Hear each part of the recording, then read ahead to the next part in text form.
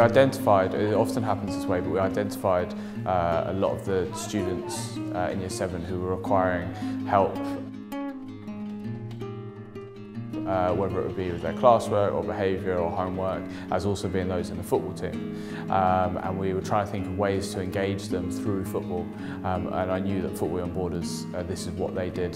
They have a track record of doing this. So we thought, get them in, see what ideas they have about how to engage them to improve other areas of their school life, because they were very engaged in football, but not so much in the other areas. So we thought that they might be the ideal organisation to cross that boundary.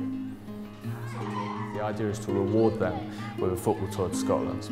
We wanted to take them out of the school context, give them an opportunity to have something that's going to be really fun but also enriching, and a chance for us to get to know them better. Football Beyond Borders helped me because I saw the way how you're not only helping people with football, but you're actually helping them with other aspects of school life or of life, basically. Concentrating in class, sometimes a little bit of bullying. A couple of lessons like RE, geography, which I'm quite silly in.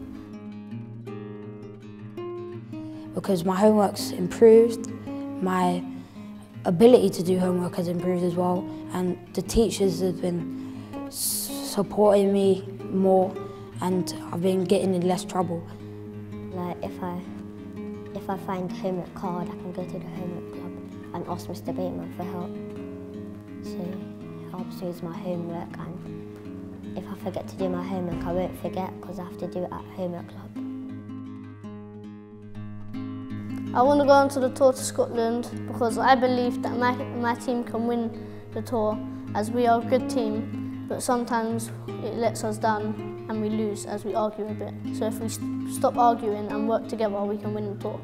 I want to go on tour to Scotland because I think it would give me a chance to improve on my skills and my football. I want to be in social work because my dad's a manager in social work stuff. I want to become a professional footballer when I'm older. I think the kind of things I would want to do is probably be a lawyer, something not too big, but yeah, actually something big.